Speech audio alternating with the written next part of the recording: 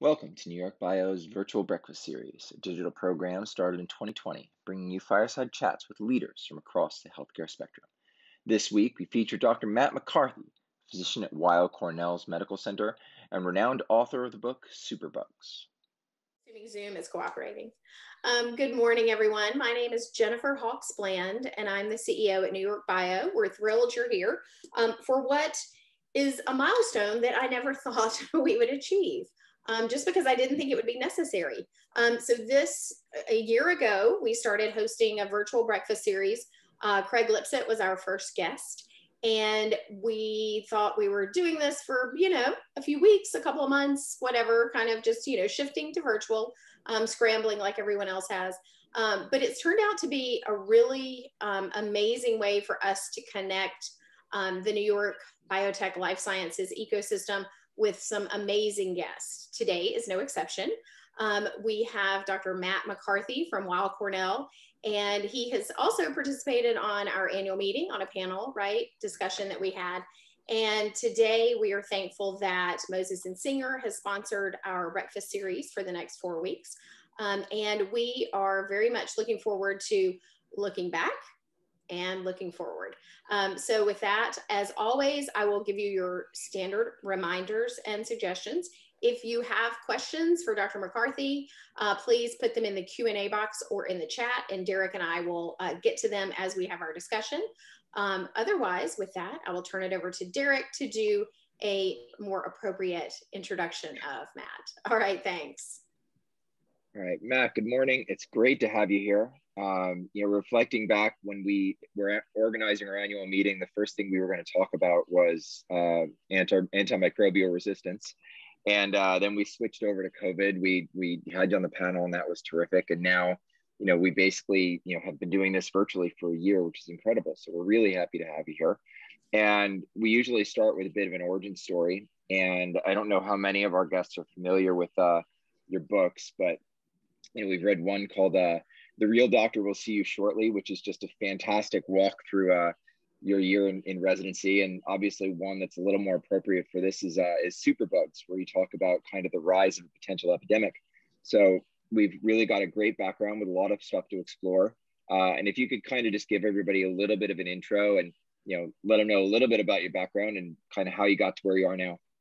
Yeah, thank you for having me. So you mentioned this book, Superbugs, that I had written. So I am a clinician at New York Presbyterian Hospital on the Upper East Side. And one of the things that I had been noticing over the first 5 years of my career is that we were running out of antibiotics. And that was leading me into this book I ended up writing about drug-resistant bacteria. And in the process of writing this book, what I discovered was that all of the focus was on new treatments. And we were overlooking the fact that diagnostics were equally important, and that we weren't really putting attention to the fact that we need to be able to detect these pathogens to be able to adequately treat people. And that theme would end up having a recurrence with COVID, where it was in 2019 that my book came out, and I spent the year going around talking about, hey, we really should pay attention to the fact that diagnostics are as important as therapeutics and as vaccines. And so I will get to that in a moment. I don't know if you want to do Q&A or you want me to just tell you about what the keep going. Okay. We'll roll with it. Okay, you can butt in whenever you want. Okay. So basically what happened was I got into infectious diseases during my first year of medical school at Harvard, when there was this flyer that was in the common area that was looking for people to go to Africa. And what they needed were people to study Ebola virus. And what was happening is that Ebola would strike a village, it would kill 300 people, and then it would disappear for 10 years. And nobody knew where it went. And there was this theory that it was living in fruit bats. And so I said, hey, I'm looking for an adventure. I'll go to Africa and chase bats and study Ebola. And so I started during my first year of medical school, spending weekends at Tufts Veterinary School, learning how to trap animals, learning how to catch bats, shooting blow dart guns, all of this weird stuff that had nothing to do with medical school. But it got me to go over to Africa. And what I would do is I would go into these villages with a team of researchers. I would go to the chief of a really small village and I would bring whiskey. And this is 2004. And I would say, I'm asking for your permission to catch the bats that fly over your farms. And the chief would look at me like I was crazy and then would have a sip of the whiskey and look at the people in the room and say, okay, that's fine. And so what I would do is I would spend the evenings with a team watching the migratory feeding patterns of these fruit bats. And we would figure out where they were flying over trees at a low enough level that we could potentially put up nets and catch them. Right. And these were, they looked like volleyball nets, but they were specifically a special type of net that had very thin mesh that the sonar would not be detected by the bats. And so I would go up and catch these bats, and then I would stick a needle into their heart and take the blood out and send it to the United States, where my team and others figured out that fruit bats were harboring deadly viruses.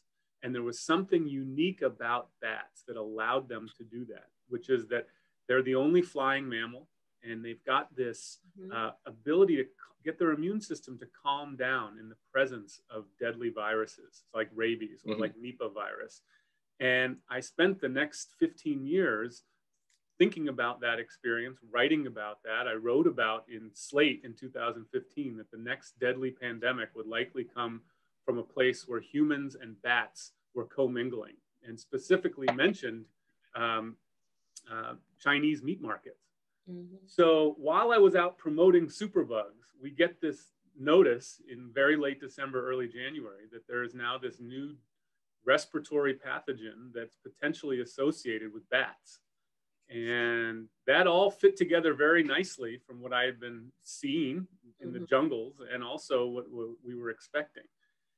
And then something interesting happened, which is, as a frontline clinician, the month of January and February, mostly February, I started seeing lots and lots of patients coming into the emergency room with flu-like symptoms who were testing negative for influenza. And they were testing negative for every other viral pathogen that we had. And the challenge was we would just, you'd watch the news and you would say, well, we should probably test them for COVID. But as looking back from a year ago, what we've learned, on February 4th of 2020, the CDC created a COVID test and sent it to all 50 states and then said, oh, don't use it. Doesn't work. Give us a moment. We need to fix this. So for the entire month of February, I was seeing these patients who clearly had COVID. And I would call the Department of Health, which had a very small reservoir of COVID tests. And I would say, I'd like to test this patient for coronavirus. And they would say, has this patient been in the Wuhan province in the last 2 weeks? And I would literally be looking at a patient on my cell phone with above it on CNN, it would be showing coronavirus in Lombardy, Italy, or in, outside of Wuhan. And I would say, are you watching the news? Because this is going to be a big problem. We got to test them. And they would say, well, if they don't have that exposure, we're not going to test them. So the month of February gets to be very concerning. But late February, I start looking at these sentinel reporting sites, which are places that look at influenza-like illness reporting. And what I'm seeing is that in Chicago, and this is on February, say 26th, I see that there's a spike in Chicago of influenza-like illness that's not influenza. And I remember I almost dropped my phone. And I just said, I was in my kitchen. I just said, this is going to be a disaster. This is already in the United States. We're not testing for it. And then on March 1st, New York reported its first case. And I was scheduled to go on Squawk Box the next morning on CNBC to talk about superbugs and COVID. And the thing that caught my attention was not that we had had our first case. That was expected. It was we had only done 32 tests in the entire state throughout the entire January and February. That's where, and if you watch that clip now, you can see I'm going in there on that show to tell people this is going to be a disaster. And I don't want to scare people, but as I was in the hair and makeup, the producer of the show said, what are you going to say on TV? And I said, well, I'm going to say there's going to be a massive disruption to daily life in America. And he said, do you think they're going to cancel March Madness? And I said, the basketball tournament? And he said, yeah, and I said, we're not going to be allowed out of our houses in a couple of weeks. Like, definitely it will be canceled. And he said, if you say that March Madness will be canceled, this clip will go viral. And I said, I'm sure, but and so so you see, I'm on the show, and the hosts are trying to offer some reassurance, and they say, don't we have a long history of diagnostics and therapeutics, and isn't this all going to be okay? And I said, I'm telling you, I just came from the emergency room at one of the busiest hospitals in New York. Yeah. We are seeing patients, and we don't have the diagnostic tools at our fingertips. And I said, there is going to be a massive disruption to daily life in America. And you can see everyone just goes silent. And it's like, does this guy know what he's talking about? He seems to know what he's talking about. And then he seems to rather confidently be telling us it's not okay. And then 7 minutes into it, you hear me just randomly go, oh, and by the way, March Madness is going to be canceled. and so the clip does go viral. When I got off of the sound stage, I had phone calls from 4 people waiting for me. One was from Jamie Dimon from JP Morgan. Mm-hmm. One was from the Secretary of the United States Army asking me to come down to the Pentagon to talk to them. And one was from a Republican congressman, and one was from a Democrat congressman. And they all had the same message. Yeah, they all had the same message, which was, you seem to know what you're talking about. And what you're saying is very different than what we are hearing. Yeah. And we just want to know what's actually going on. And that was, nobody was denying. They just wanted to know what the deal was. I was very quickly on the phone with the Army, with a group of people in military attire, at the Pentagon, answering questions about whether or not they should be doing joint exercises with South Korea, and just sort of all kinds of logistic planning. Yeah. But what I found was that while there were a lot of people who were supportive of what I had to say, there were a lot of people who were very upset with what I had to say. And if you go back and look, de Blasio later that day tweeted out that he encouraged New Yorkers to continue on with their normal lives. He recommended some Broadway shows and some movies, and said, basically said, this is, keep calm and carry on. And we saw that a lot of these types of comments came out from people who were just like, it's going to be okay. And what happened was, I got a message very clearly that my point of view was not one that I should be continuing to share publicly. And that was an interesting situation to be in, because I felt like it was important to get the word out. But I also respected the people who were saying that, just, you got your message out, now go back to work. And so what happened was, a week later, I was designated as the first coronavirus hospitalist at New York Presbyterian. So the idea was that we knew patients were going to be coming into the hospital. We wanted to have, once they're admitted to the hospital, a dedicated doctor to treat them, to try to limit the number of healthcare workers or doctors exposed to this virus. And so on March 9th, 2020, I became the first COVID doctor, and I had a physician's assistant with me. And just to give you a sense of what that day was like, we met in this very office.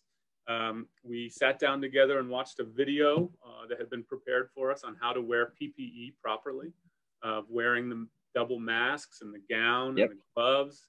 And there was a sign-in sheet outside of the patient's room that we had to check off that we were putting on the PPE properly. And it was a tricky situation, because we didn't know what drugs to use. And this is going to come up when we talk about looking to the future. The whole training that I had been through was evidence-based medicine. Randomized, double-blind, placebo-controlled trials. Here's why you give aspirin for heart disease. We didn't have that. This was too new. All we knew was what looked good in a test tube. And we didn't have time to develop new drugs that, de novo, and put them through phase 1, 2, and 3 studies. We had to repurpose drugs. And so the initial one that we could repurpose was hydroxychloroquine.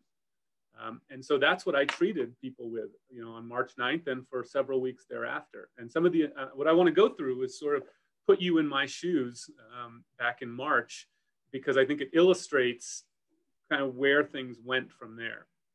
I I could just talk for the next 6 hours. So I'm going to periodically stop and ask if there are questions, because I don't want people to have to wait till the end before I jump into what it was like going to see people. The thing that I think of too is you rewound to February before, I mean, March maybe was the first case, but you were talking about this stuff in February. And just to give us a sense, so what do you do when you see something where you don't know what it is? You don't know what it is. You can't really test for it.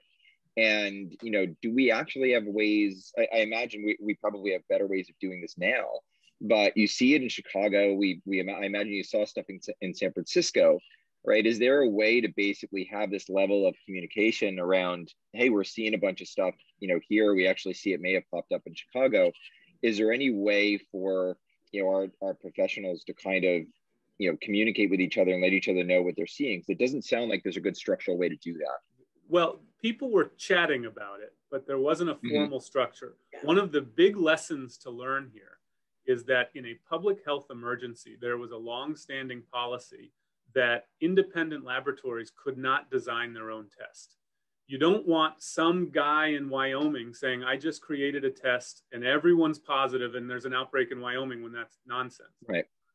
But what we could have done, and what we will do in the future, is when you see that the CDC had made a faulty test, you could leverage reliable academic laboratories and private laboratories to make their own tests. Cornell could have made a coronavirus test in 3 days or a week.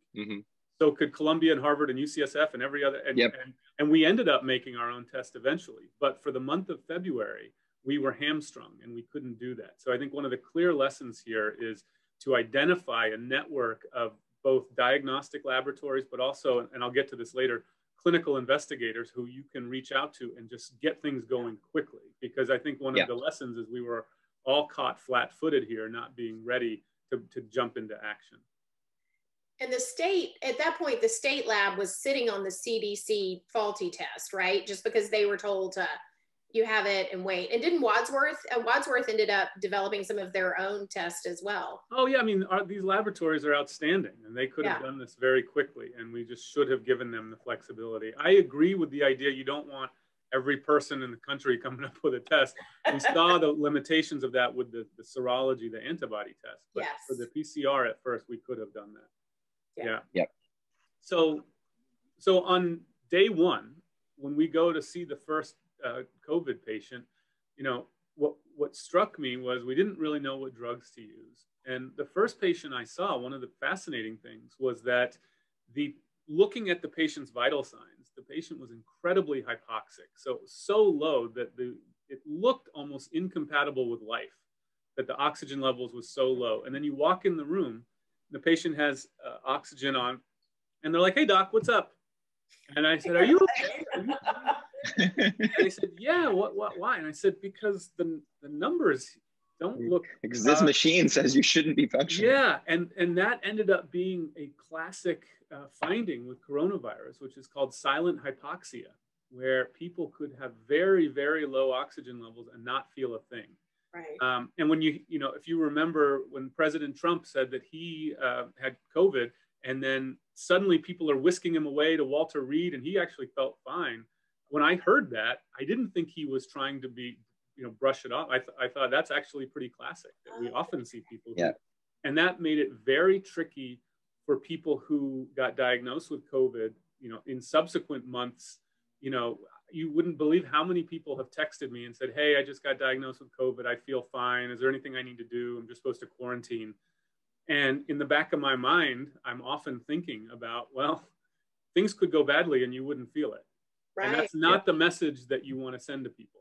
And so then the next question is, well, do you tell every person to get an oximeter? Well, probably if you're 25 years old, you don't really need one. But, in the course of all the stuff I'm doing, it becomes a very complicated issue for messaging. And, while it's one of 300 questions I'll answer that day, it's the most important question for that person. And so it ended up being a lot of me thinking about the somewhat scary stuff I was seeing and trying to translate that into something that could be reassuring. And one of the lessons I learned, and after I made that comment on TV that things were going to go badly, I had offers from NBC News and Fox News to become their COVID correspondent because I was saying something against the grain that proved to be true. But what I later saw was a lot of other doctors going on TV and trying to say how bad things were going to be and scary. And I actually went in the other direction, which was I felt like my role was now, since I had established that if I was going to say things are bad when they're really bad, I can actually talk about when things are improving and have some credibility there. So I've thought a lot about the messaging during this, but I'll hold off on that for, I think, a little bit later. But yeah, go ahead. I was just saying, so we were a family that bought extra thermometers when we could find them. We bought pulse ox, and because we were also unsure about what data we were supposed to be looking for in ourselves and our family members, we were like, okay, kid, let's test, and of course I wear nail polish and it doesn't work as well. And I'm dying. Well, that's the other part is that, if the connection's not good, you could have a number that looks really scary and that could, lead you to the emergency room. And just it can spiral very quickly. Well, it also seemed like there wasn't a lot of consistency, right? I think the symptoms presented, you could have a bunch of different symptoms and they could all, things could all go south, but sometimes there was a fever, sometimes there wasn't. Sometimes, it's kind of like this mixed bag of sequelae where you can't just say, if you see this, then, right? Because you just had this wide variety of things. So, but like you said, the messaging is really hard because there wasn't one easy, consistent message that everyone could digest and follow these simple steps. And part of that is that the science changed, right? It's going to evolve and the messaging will evolve. And some people don't like that reality, but that's true. So one of the other things, I was saying that, as the first COVID doctor, we're hoping to shield others. By the end of that first day, it became clear we needed a second COVID doctor and a third. And within a week, we had started talking about rearranging the entire hospital. And by 2 weeks later, we had turned essentially this hospital from a place with one COVID doctor to the hospital being a giant COVID unit. And this is like mid-March, right? I say mid to late March. I mean, it happens very quickly. And we were having multiple conference calls every single day, talking about, do we turn the 11th floor into this? And how do we, it was all just these incredible, when you think about like the heroes of the pandemic and stuff like that, the unsung heroes are really the people who looked at like the staffing issues or things like, how are we going to make sure that there are enough nurses to take care of these patients? And my boss says that one of his big lessons is that when you see a fire like this, you want everyone to run in. That's your instinct, but that's actually not the right instinct, that you need to hold people back in waves to protect them. Right. So the first issue was the question about what drugs to use, and this issue, and then I was leading into the fact that the hypoxia. The other part with that was we often didn't know who needed to be on a ventilator, because I would be looking at somebody and say, you look like you need to be on a ventilator. And they're like, me? Really? And so we ended up, some people got on ventilators that we now know didn't need to be, simply because we just didn't know. The other issue that we started seeing very quickly is that patients were coming in with we had a high suspicion of blood clots, that they would have a very elevated test called a D-dimer, which is representative of a blood clot. And then we would go hunting for the clots and we couldn't find them. We'd do ultrasounds of the legs, CAT scans of the chest, and we would then say, okay, seems like they have a clot. We can't find it. Do we give a blood thinner? The side effect of a blood thinner is you could cause a dangerous bleed. You don't want to give them to somebody who doesn't need it. But you also don't want to miss something. And, is it possible there are tons of tiny little clots we can't see, and that's why they're having trouble breathing? And so one of the questions early on was, do we give these? And we're still researching this question. It's one of the things the NIH has invested heavily in, is just figuring out what dose of blood thinner do we give people. The third big question that we had early on was whether or not to give steroids. So I can remember in mid to late March seeing, I would be rounding with my team of medical students and residents, and there was a third-year resident, a very senior person who's about to be an independent doctor, who said, we should be giving these patients steroids. Looking at their CAT scans of their lungs, there's so much inflammation there. And I said, well, there's a recommendation not to do it based on extrapolating from other coronaviruses, from the original SARS and from MERS, the Middle Eastern respiratory virus, that if you give steroids, it can increase viral shedding. It can make things worse. Okay. And so the question was, how do you make an informed decision about something like steroids when there's no randomized data? You could just start, and so what I said to the team was, we could do this, but we need to have a conversation with the patient about this. And the tricky part is that many of the patients we were seeing didn't speak English. The hospitals in Queens and Brooklyn were getting overwhelmed, and the Bronx, and they were referring patients to us. Yeah. And so as an ethical dilemma, I said to my team, how do you feel talking about the risks and benefits of giving steroids for a brand new virus to a person who English is their second language and they have an 11th grade education? Yeah. And so what I did was I said, okay, if you can find another expert in the hospital, another attending physician who thinks giving steroids for this patient is a good idea, then I'll do it. And one way to look at that is to say, well, that's sort of liability sharing, but I wasn't worried about liability. I just wanted to get some other opinions. Yeah. And in general, people were very hesitant to give steroids. And it wasn't until the summer with a big study called Solidarity that we found out that we should have been giving steroids, that dexamethasone, a steroid, is now the only drug we have that saves lives for patients with COVID. And there were patients who probably almost certainly died in my care because we weren't giving steroids. That's one of the things that haunts me today, is thinking back on what would there or could there have been a faster way to generate reliable, reproducible knowledge that we could use to make these kinds of decisions. Because I saw many, many, many people die during March and April that probably didn't need to, frankly. Yeah. I mean, there's so much of this that just shines a spotlight on the fact of, of how important, data is, or reliable data, right? Because you go back to that decision and you're making a decision to the best of your ability on how similar viruses have behaved in the past. And it's a real risk of doing it, even though you think that the steroids are going to do what you want them to do from an inflammatory perspective. And, all of this, whether it's the diagnostic testing, whether it's looking at, whether it's recording of the symptoms, whether it's anything like this, all of it means if we had a better informational infrastructure, we could have made a lot of better decisions much, much earlier. Yeah, I mean, one of the things we see with South Korea is they had their first case on the same day as the United States, and they did a really nice job with messaging and with sharing information. And one of the reasons for that is they had a dress rehearsal for this in 2015 with Middle Eastern respiratory syndrome, and they had a coronavirus that everyone sort of was, much more prepared than, say, we were. As we looked at how things were evolving, one of the things that also struck me in late March, for just going through the timeline, is that I, the moment I walk in the hospital, had to put on a mask, and that's because the whole hospital had COVID and could be everywhere. And then I would step out of the hospital, and nobody was wearing a mask. Yeah. Or once a couple of people here and there, and that really bothered me, and that really concerned me. And I did something that my wife and I have talked a lot about, but I was very active on Twitter at this time. And on March 28th, I tweeted out that the CDC was going to change its policy and recommend masks for the general public within 10 days.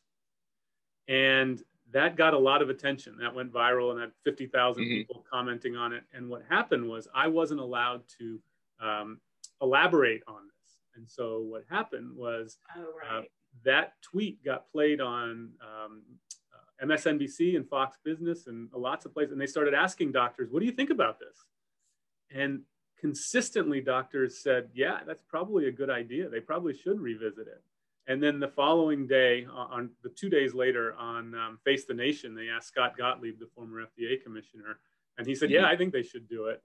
And then you see the next day, March 30th, Fauci said the CDC was going to look at it. And then this momentum starts building. And then on April 3rd, the CDC changed its policy and recommended masks for the general public.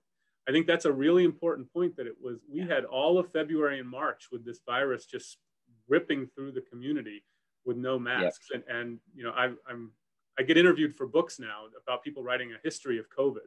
Yeah. And I was reading something, and a particular decision maker, a politician, was being criticized. And it was on April 1st that this scene was happening. And it said, and he wasn't wearing a mask.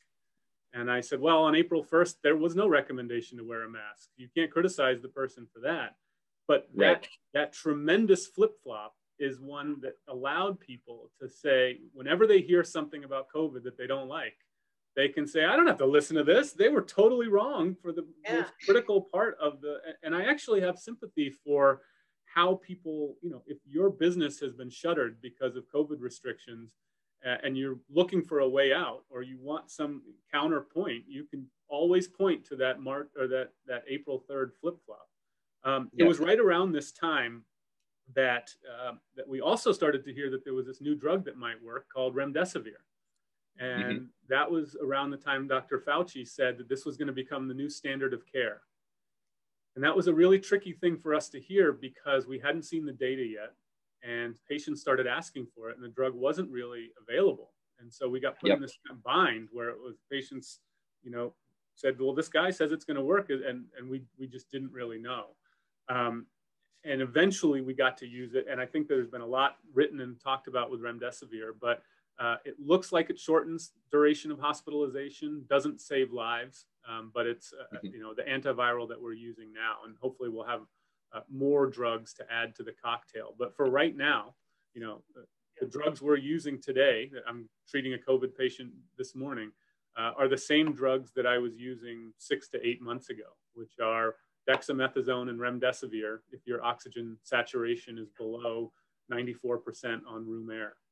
And I'm running a clinical trial now through the National Institute of Health that's looking for better treatment. I guess I'll mention that now.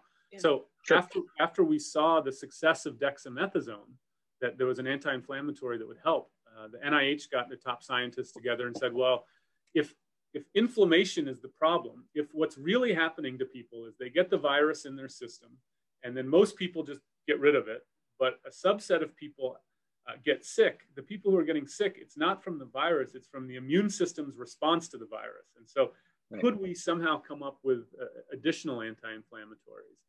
And so the NIH launched a study called ACTIV-1, ACTIV-1, which I lead at my institution, and it's being done at 60 different hospitals around the world. And what we do is, in addition to the standard treatments, we offer patients one of 3 different immunomodulators. So abatacept, infliximab, which are arthritis and colitis drugs, or this experimental drug called Senic-Rivaroc, which is an HIV drug.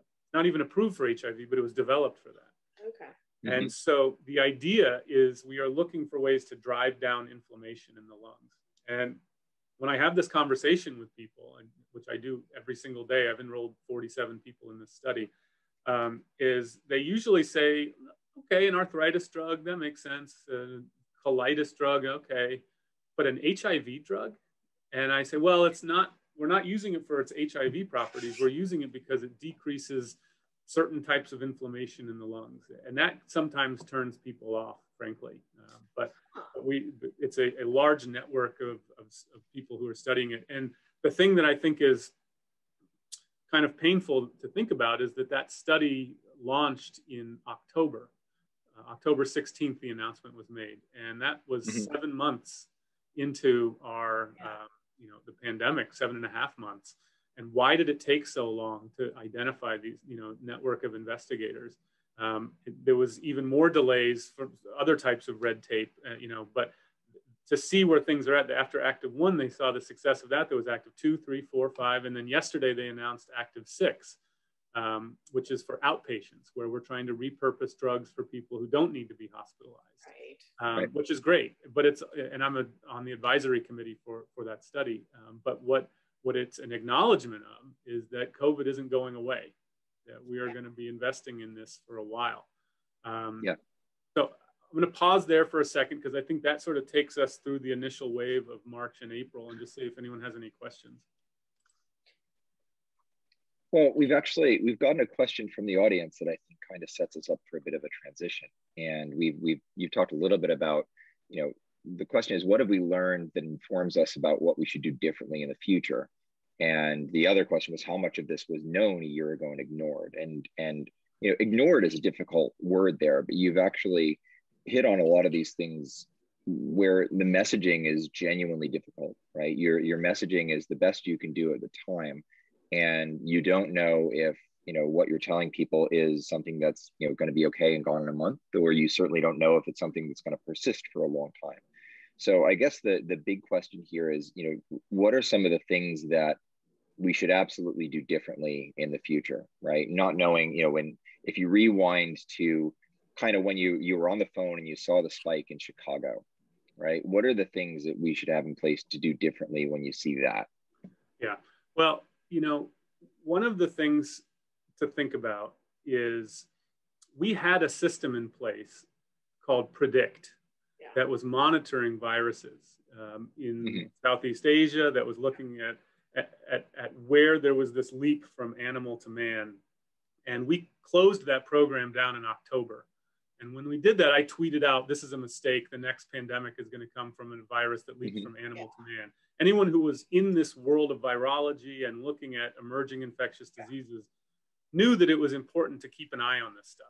The question is, how important is it? Is it worth billions of dollars? Is it worth hundreds of millions of dollars? I think a key to answering that question is to find out the ultimate origins of coronavirus. Yeah. When, and this remains incredibly controversial. I loved the bat story because it fit in with my own personal experience, and it was just a very nice explanation of what was going on. When I started doing lectures about COVID, I initially said the chance that this was a lab accident was like 5%. I just didn't really think that's what it was. And as I've looked deeper into this, that number has certainly gone up. I, the other day, put it at 20%, 30%. It's creeping up. The issue is that we don't know. There's a number of holes in the bat meat market story that have not been filled in yet.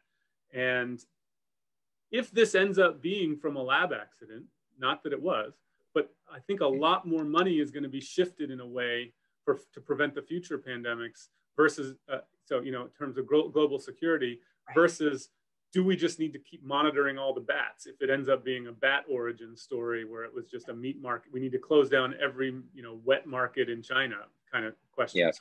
I think until we really get that answer, we can't figure out where we should put our resources. But, I think everyone's going to be so traumatized by what we've been through for the last year and a half that there will be lots of money pouring into preventing the next one from happening.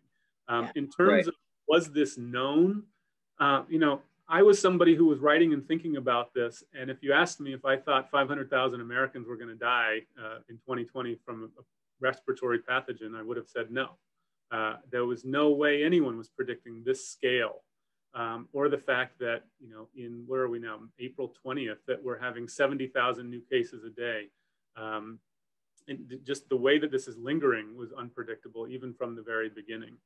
So I think that there has been a lot, which I've already discussed, about the need to identify reliable researchers to tap into very quickly to generate data. I think there's also been a revolution in how we're processing data and information. It used to be you submit a paper to a journal, and then there's peer review, and it's all this like slow process. And now people are just uploading their data to these servers that aren't peer reviewed. And then there was an even further step recently where the New York Times was interviewing people about research that hadn't even been uploaded yet. And so and we're talking about the preprint. Yes. And I think that sometimes can be helpful, but other times not helpful. It's also passed through the lens of someone else, right? It's not literally just that scientist, it's through the reporter and through, so it can take on different, the information can change. That's right. That's right. I saw a couple of questions about when we will find out where this came from.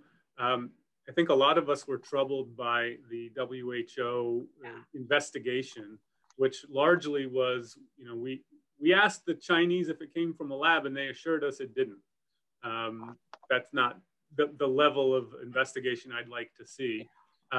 So I think it's just going to take a real independent investigation where people are given the power to really chase all of the leads.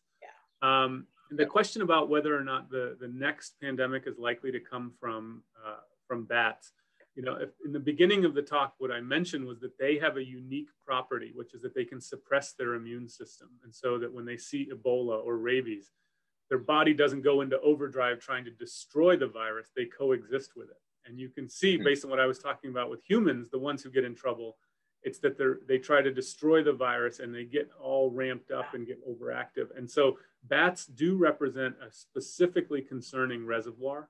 There are other animal reservoirs that could potentially be implicated, but I would put bats at the top of the list for this one in terms of where things are going. Yeah. So you know, I think I've mentioned sort of the challenges with the diagnostics and the therapeutics so far. That brings us then to the summer, which was really, I think, a nice reprieve for a lot of the country, where the cases went down because so many people were outside. Yeah. And it was in late August for me that things changed, where the NIH said, "Are you interested in running this COVID study?" And I said, "You know, I haven't seen a case of COVID in a month. I don't know that we're going to have the numbers." And they said, "Well, why don't you sleep on it and think about it?" And a couple of days later, I saw my first COVID case in weeks. And it was a rabbi who hadn't been wearing a mask at his congregation. Yeah. And he kind of joked with me that I was the guy who was making him wear a mask whenever I came in the room. And I said, "Were other people in your congregation wearing a mask?" And he said, "No, nobody wears them. We've all probably had the virus." And I said, "Oh boy, yeah, this is not going to be good." And so I called the NIH back and said, I will do that study. And what we saw very clearly was this escalation in cases that, you know, that was a disaster. And right around the time I saw that case, there was another thing that really was concerning, which was the whole issue of convalescent plasma. You know, we had been studying that for a while, and then to have the head of the FDA come out and he said, "You know, we have this massive breakthrough, 35% reduction in mortality." And every doctor on the front lines who's been studying this stuff knew that wasn't true. And it was a real, it was one of those, it was, you know, I have two children. It's like if one of them had done something that disappointed me, where I just was like, you know, it's unfortunate that he said something that's just blatantly false and no one's going to believe it. And, you know, I support the FDA. They do great work. So I just kind of was like, that's a bummer. And then they walked it back, thankfully. But that sort of shook our faith that this really important agency that was making decisions was saying things that seemed to have a leaning to it that was not objective. And then as cases continued to go up, you know, it was a really difficult time again. And many of us, I don't want to say depressed, but we were burnt out. It was really hard. It was really exciting during the first wave. I can tell you, I was getting up at 2 or 3 every morning and taking the first train into the city. And I was just like, I'd never felt more engaged with being a clinician. And it was exciting. It was difficult. It was fascinating that the landscape was changing every few hours, it seemed like. But then when the cases came back the second time, that was when it was just so deflating. Yeah. And I can remember we did a survey among the clinicians I work with. And it was a high level of burnout. It was off the charts levels of job satisfaction. People just felt valued. People actually listened to me when I say stuff, which was nice. But it was also just devastating to realize we were in for it again. And that one of the things we did was we created a sort of a buddy system where we were paired off with people to check in with each other to see how you're doing.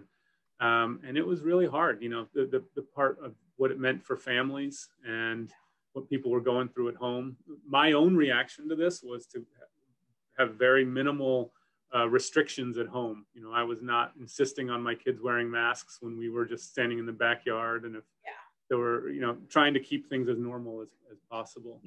Go ahead. I was going to say, this is something that I think and hope continues, but I think one of the things that we've seen in a lot of ways is almost an increase in the amount of, I would say, just outward empathy for either people you work with or people you meet through business or just in general.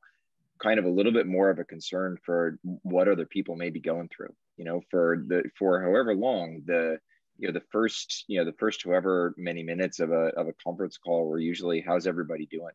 Yeah. And, I think it would be, especially from a mental health perspective, I think it's hopeful that something like that persists. Yeah. For right? me, a level of, yeah, I agree. I would see these videos online where, somebody's in a Starbucks not wearing a mask and they're screaming at each other.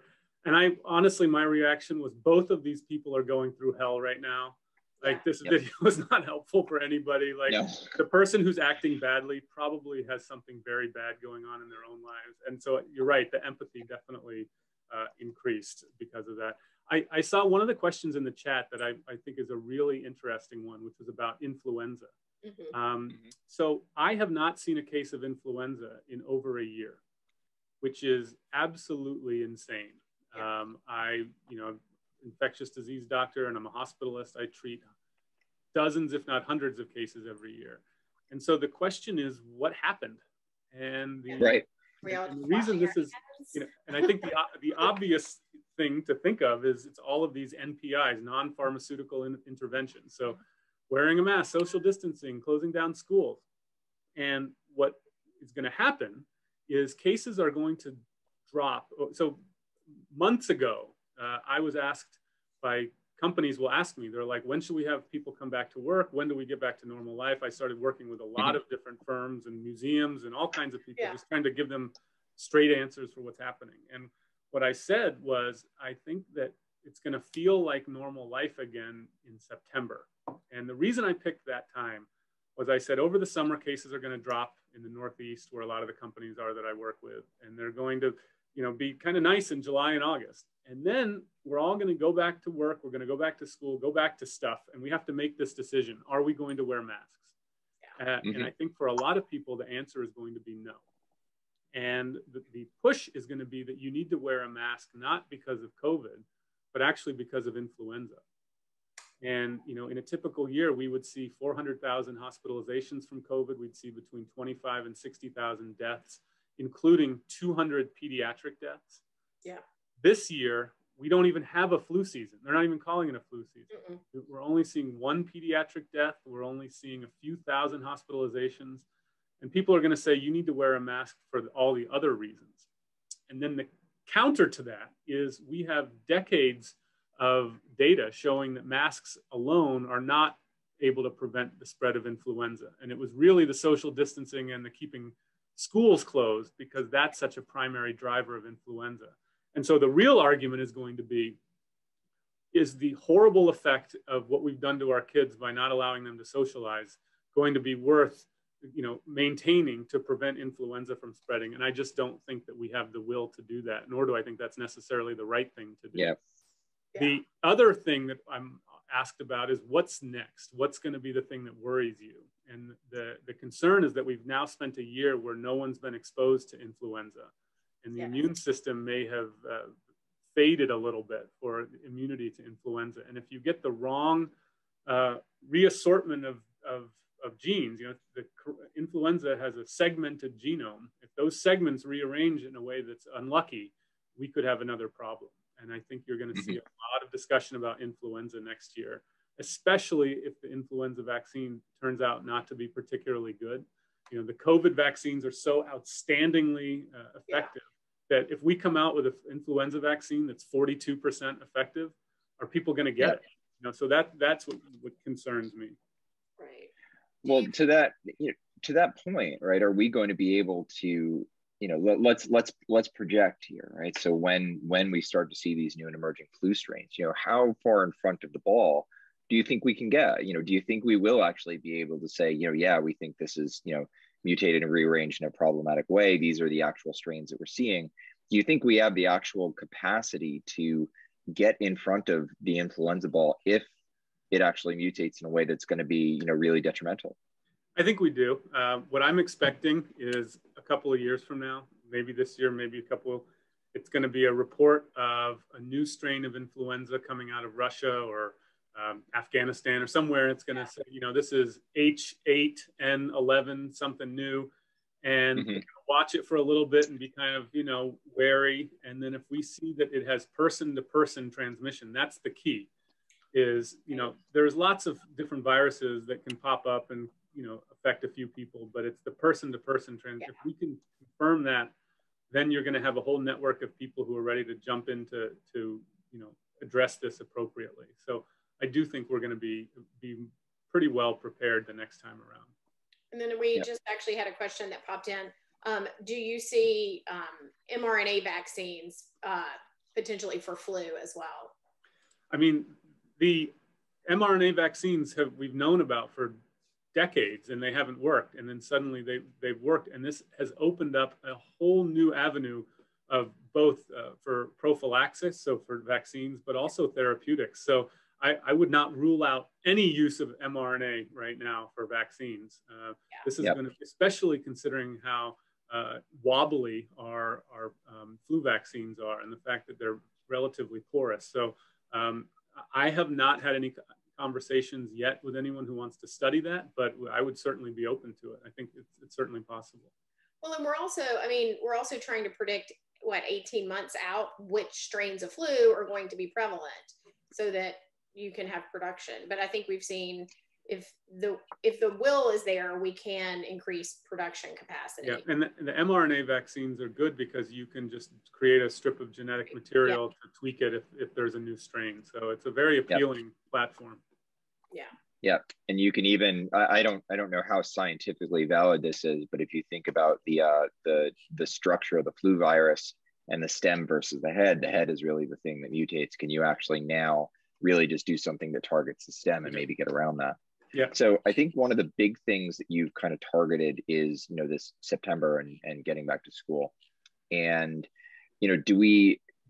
if we think about it, what should going back to school look like, right? And not for, we can think about things in either disadvantaged areas or anything like that, where it's going to be super incredibly important for kids to actually get back to that day-to-day experience. How can we be smarter about thinking about how our kids go back to school and really to kind of keep things safe and do the best that we can in terms of mitigating things? It almost sounds like an unanswerable question, but what's your best guess here? Well, I consult for some New York City schools and help them reopen. And the first thing that we talked about was improving ventilation. And some of these schools are just so outdated and old that it's not easy for them to do that. There's data showing that for young kids, 3 feet of separation is just as good as 6 feet. And, that was the other issue, is just the space constraints. I think that, we're going to see an authorization for emergency use of Pfizer's vaccine for kids age 12 to 15 over the summer. And so a lot of the middle school and high school age kids will be vaccinated. But for, elementary school, grade school kids, they're going to be wearing masks this fall. I don't see any way around that when you've got the virus still, spreading around, unless you can get to some extraordinarily low level of cases. But, I'm skeptical that that's going to happen based on what we've seen right now. Is that when I look at the headlines today, it's, 50% of adults have gotten a COVID vaccine. But the downside to that is that only 14% of adults still intend to get the vaccine who haven't yet. We're going to be switching from a supply issue to a demand issue. And so that's going to allow the virus to just circulate and perpetuate. And that's going to put our kids at being potentially, vectors for this as well. So I think that the challenge for schools is often they don't have the resources to improve the ventilation. I do not do any of the COVID theater stuff of worrying about inanimate objects. I never, when I was riding the subway to work at the peak of the pandemic, I wasn't worried about the handle or the seat. I was worried about the person coughing at the end. And so I think that we don't need to worry about deep cleaning classrooms. It's really just figuring out improving ventilation and trying to instill some confidence by getting the cases down low enough. But that may be elusive. I think that, one thing that we've seen is, one is where we live, our buildings, with the exception of one of our school buildings in the whole district, are all over 100 over 100 years old. So they have no central air. They have no. So that's been a struggle, is figuring out how to actually ventilate the rooms.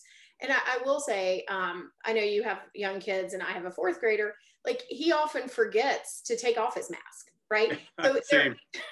we'll be driving along after, I'll be like, Harris, you still have your mask on, you can take it off.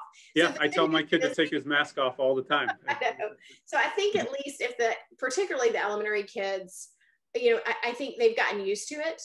And so while not ideal, I think they're probably in some ways more adaptable than we are to wearing it for long periods of time. Yeah, no, I agree. And I think I'm optimistic that they're going to bounce back from this. Probably, hopefully better than we do. I want to just address, see if there's any other questions in the chat here. Is there anything you want me to tackle here? The question, there's a question about the duration of the immune response. Short answer is we don't know. There are 4 other coronaviruses that circulate in the world. And typically when you get one of those, you're immune for a couple of years. And so there was reason to think that we would have immunity from this coronavirus for a while. The variants throw in a wrinkle to that. And so we don't yet know. I have seen patients who are fully vaccinated, who are developing COVID, who are developing mild symptoms from COVID. So these vaccines are not airtight, but they're very good. And we're now studying whether or not a vaccine tailored to cover the variants is necessary as a booster shot in the fall. I'm sure the companies want us to get that 3rd shot. I don't know that they're necessary. We break variants down into 3 different groups. There's variants of interest, variants of concern, and then variants of high consequence. High consequence is the one you worry about. Those are ones that evade our therapeutics, our diagnostics, and our vaccines. There are no variants of high consequence yet. Our vaccines are working against the variants right now as a general principle. So this is something we just are keeping a close eye on. And when we see a patient who gets admitted to the hospital with COVID after vaccination, we sequence that gene, that virus to see if it was one of the variants, and if so, how this is sort of affecting our vaccine use. So I think more to come on that, but I do expect to see these vaccines lasting for more than 6 months of protection. I'm hopeful they'll be more than a year. Matt, what do you say for those in the audience today who run, companies, and particularly in Manhattan, their offices are there? When should they start talking about bringing their staff back into the office? Well, the big thing that I've told people is that you want to have everyone to have had an opportunity to be vaccinated. I don't like the idea of mandating a vaccine that does not have FDA approval. Remember, these vaccines have emergency authorization, which means that the benefits likely outweigh the risks, but we don't have long-term safety data to give full approval. So, in one company I work with wanted everyone back in their Manhattan office in late March. And I said, just because you got vaccinated doesn't mean everyone else has. And so, we're getting closer to, so the time frame that I said to people is, if you want to be sure that everyone has had an opportunity to be fully vaccinated, then June 1st is a nice time, after Memorial Day. And then, because I think also the cases are going to be lower over the summer, and you're going to have, you don't want to be pushing people back in when the cases are surging, and especially if you're in the New York City area or New York in general, cases are now really declining. My hospital is seeing a consistent decline. The hospitalizations are dropping, the percent positives, every indicator is going in the right direction. And this is largely because I think of just the seasonality of this and people being able to spend more time outside. So June 1st is, I think a good time. And then for people who are a little more conservative, I say give people the summer off and then think of, after Labor Day coming back. Yep.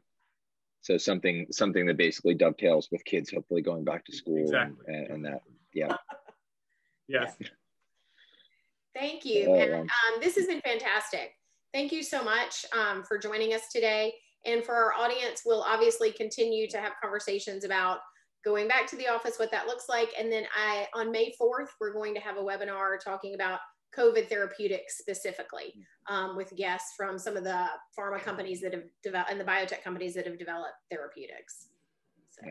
Well, thank you, Matt, for having me. Thank you very thank you very much for joining us. This was great. And, don't take this the wrong way, but I really, really hope that we don't have to do this again a year from now. I don't want you to come back and look back on 2 years again. I want to talk, when you come back a year from now, we can talk about your baseball book. Yeah, something else. That sounds much better. Thanks, Matt. Thank you. Thanks. Bye-bye. Have a great day, everybody. Thank you for tuning in to New York Bio's virtual breakfast series. Join us every Tuesday at 9 a.m. for more discussions with leaders from across the healthcare spectrum. For more information on New York Bio, please visit us at www.newyorkbio.org.